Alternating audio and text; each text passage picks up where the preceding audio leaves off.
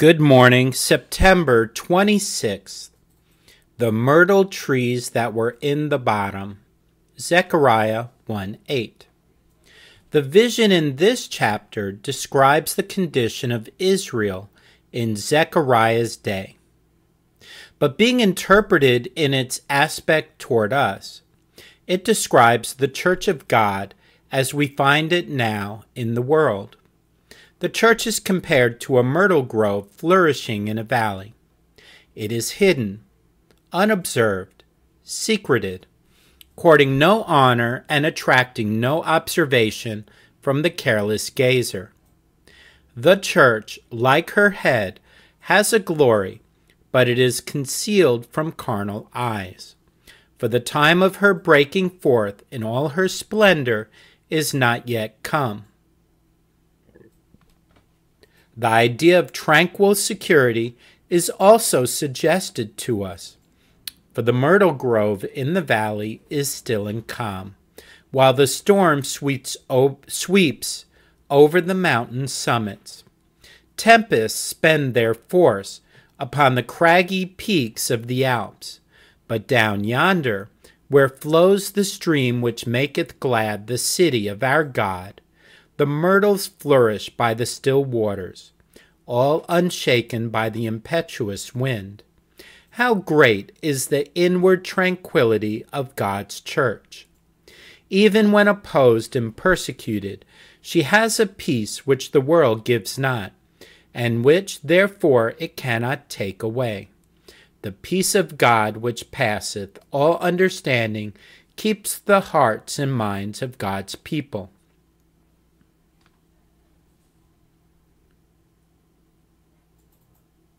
Does not the metaphor forcibly picture the peaceful, perpetual growth of the saints? The myrtle sheds not her leaves, she is always green, and the church, in her worst time, still hath a blessed verdure of grace about her. Nay, she has sometimes exhibited most verdure when her winter has been sharpest. She has prospered most when her adversities have been most severe. Hence the text hints at victory. The myrtle is the emblem of peace and a significant token of triumph. The brows of conquerors were bound with myrtle and with laurel.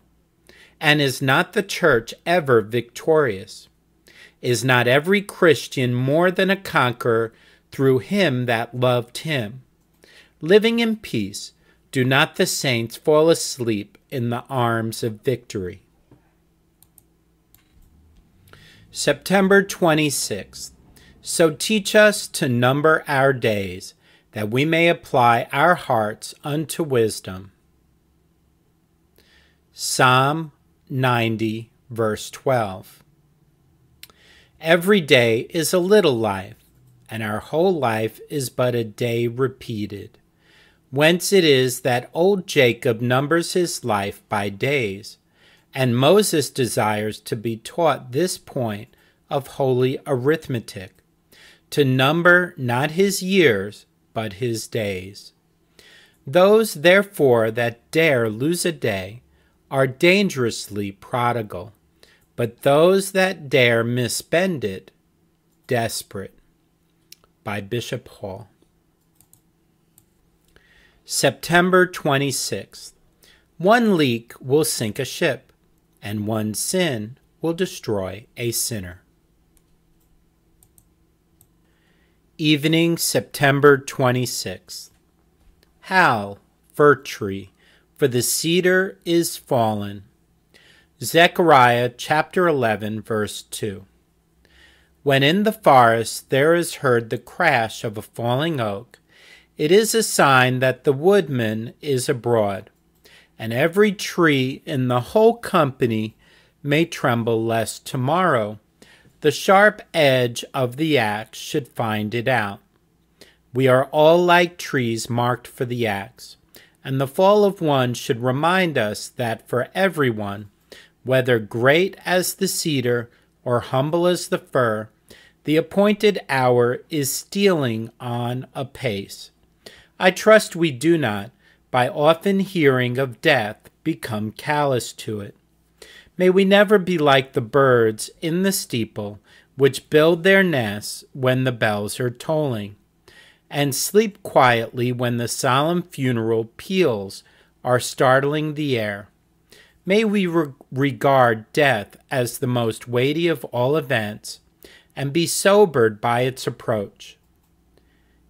It ill behooves us to sport while our eternal destiny hangs on a thread.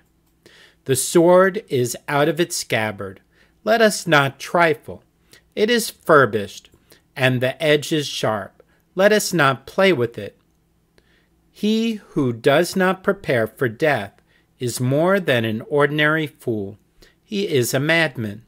When the voice of God is heard among the trees of the garden, let fig tree and sycamore, and elm and cedar alike hear the sound thereof. Be ready, servant of Christ, for the Master comes on a sudden, when an ungodly world least expects him. See to it that thou be faithful in his work, for the grave shall soon be digged for thee. Be ready, parents. See that your children are brought up in the fear of God, for they must soon be orphans. Be ready, men of business.